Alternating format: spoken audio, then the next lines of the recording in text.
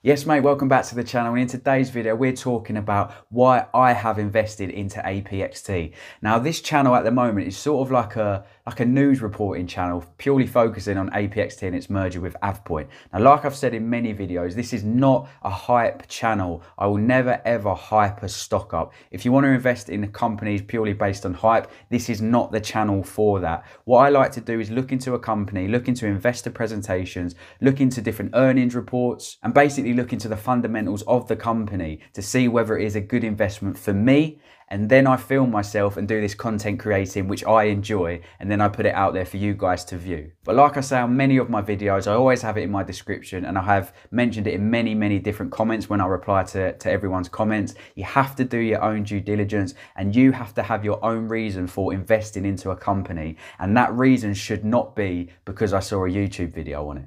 So because I know a lot of people, including myself, are invested into APXT, I try and bring you guys the most up-to-date and latest information on APXT's merger with Avepoint. And I've sort of been a bit basically like a news reporter. Just any news that happens on the day, I try and bring it out to you guys that afternoon so you guys get an understanding of what's happening with APXT and Avepoint. There is no hype surrounding this. Occasionally I give my price targets based on what I think, because I know that a certain catalyst is coming up. So I think if that catalyst happens, and it goes the way I'm hoping it goes, we could hit this price point. Obviously, everyone has their own price targets, and price targets are exactly that. They're targets. These aren't definites. No one has a crystal ball that can see into the future. I give my opinions. I look at a stock. I think this is how it's been performing. These are upcoming catalysts, whether it's an investor event, whether it's upcoming earnings where they're supposed to beat their expected revenue, stuff like that. And I think perhaps that could have an impact on the share price, and that's why I'm going for this price target. Equally, if there's going to be a poor earnings report, or if I think there's some regulations coming out which might impact negatively on the company, then obviously you'd lower that price target. It's all about your own personal belief on that company and how you think the market will react to different catalysts. So let's get into APXT. Now I try and bring you guys the latest information on APXT, and over the last couple of weeks I've had lots of people commenting on my channel and just messaging me, sort of saying, when is the share price going to go up? We've invested when it was in the 16s and now it's dropped into the 15s. We're losing money, etc. Stuff like that. I should have invested in another stock. I could have invested in this stock and could have doubled my money. So all these type of questions have been sent my way, and I can't answer them for you. There must have been a reason why you invested into APXT at them initially, and that reason cannot be because you saw a YouTube video on it. That's not how you should invest your money. It's your money. You need to be responsible for that and make sure you're doing your own due diligence. I know a lot of people say this, but it's true. You have to do your own research. You can't invest because someone said it might go up, because you might have a different opinion on that company to that person you're watching. You have to do your own research is number one. And also when people say, oh, I could have invested in this stock and I could have doubled my money, equally you could have invested in a company and could have lost money. For example, LCA, before it merged to perform Golden Nugget Online Gaming, you could have invested at $25 a share and you'll be sitting at $20 a share now. You could have invested in Alibaba when it was pushing that $300 per share mark, and then it dropped all the way back to around $220. You could have invested in Tattooed Chef when it was getting all that hype and YouTube attention at $25, $26 a share, and now it's sitting in the $23 per share. So you can't let that affect your mindset. There must be a reason why you invested into this particular company. So for APXT and its merger with Avepoint, the reason why I've invested into this company, firstly, because I haven't got any exposure in my portfolio in that cloud-based sector, and I do think it is set to grow, and obviously Avepoint believe that as well if you look into their investor presentation. So that's one thing, exposure into a sector that I haven't got a lot of exposure in.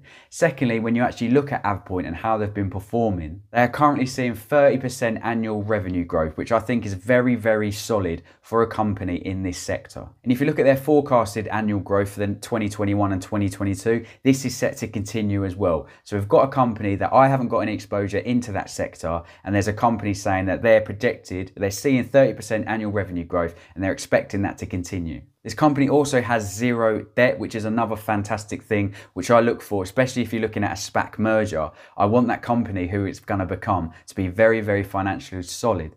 And Avepoint they have zero debt at the moment. So this is something that I'm very happy with invested in, the fact that company has no debt, yet they've still managed to grow 30% year on year. Then if we take into account the fact that after the merger, Avepoint will have around $250 million in cash, which in the first investor event, Jeff Epstein actually said that they will be looking to use this cash to grow the business and to potentially look at different acquisitions as well if the opportunity presents themselves. So they'll have over $250 million in cash that they're looking to grow the company. Also in the second investor presentation, TJ Zhang said that when the pandemic first started, they had to put their growth plans on hold. But over the last couple of months, they are ramping up their headcount. They're projected to grow their sales force by over 55%. And over the last 2 years, they haven't done anything. So they've grown their revenue year on year over the last 2 years without actually growing that headcount and actually growing their sales and marketing team. And then if you combine that with the fact that over 70% of their annual revenue is reoccurring revenue.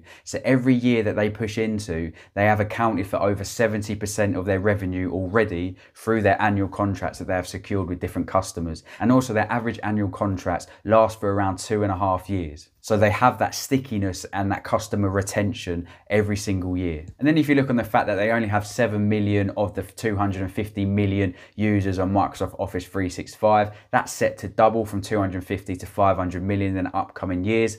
And Avepoint want to capture at least 10% of that market. So they're potentially looking at 7 million users right now to 50 million users in the future. So again, they're not holding back on their growth projections and their growth targets. They want to grow this company big with the cash through the merger that they are getting with Jeff Epstein there with a proven track record. I do believe there is a lot of good things about this company. But like I said, this is not a hype company. These are the reasons why I have invested into this company. And I do believe this is a very solid long-term play. I feel safe knowing that my money is invested into Avepoint when you look at the fundamentals of the company. So please, please, please, I mean this in the nicest way, don't ask me why you've invested into this particular stock because I have no idea why you've invested. Please don't say you've invested because of my videos. Hopefully my videos bring you information that potentially helps you in your due diligence, but you need to do your own research as well. Like I said, this channel at the moment is just bringing you the latest information on APXT. We are not a hype